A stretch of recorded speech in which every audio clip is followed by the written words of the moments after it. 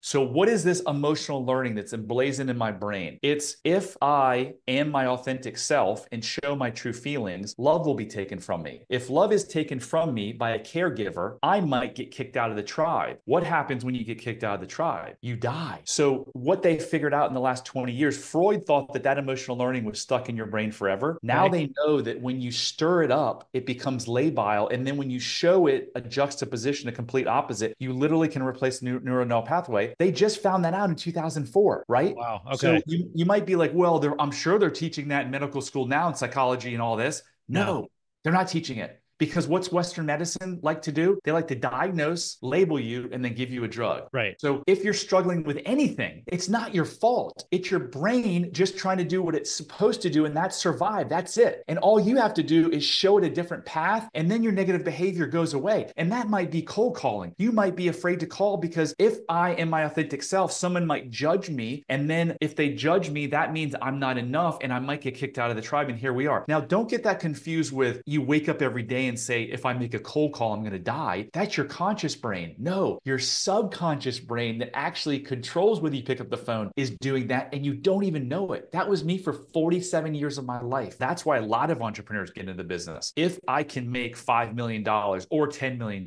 then I'm going to be happy and then I'm going to be worthy. That never happens because why does Matthew Perry die and Whitney Houston and Michael Jackson when they have all the money in the world? It doesn't matter how much money you have. If you don't feel enough, no amount of money is going to make you happier. But here's the thing. When you do the work that we just talked about, the negative behavior, being driven by the untruth that you don't even know about, when you do that work, you can get to the place that you think $10 million is going to get you to in 5 years, 10 years. You can get to that literally in 5 weeks in our program. Then when you're there, Avi, the chances of you making that $5 or $10 million go through the roof because you're not trying to do it to prove something. 3 years ago, when I shifted trying to make money to prove my worth to trying to make an impact, my net worth has grown more in these 3 years than any other 3 year period, probably by multiple. Because you're actually becoming who you really are, not who you're saying that society wants you to be or you think you should be, right? Ring the bell. Yeah. Absolutely. Okay. Yeah. And I'm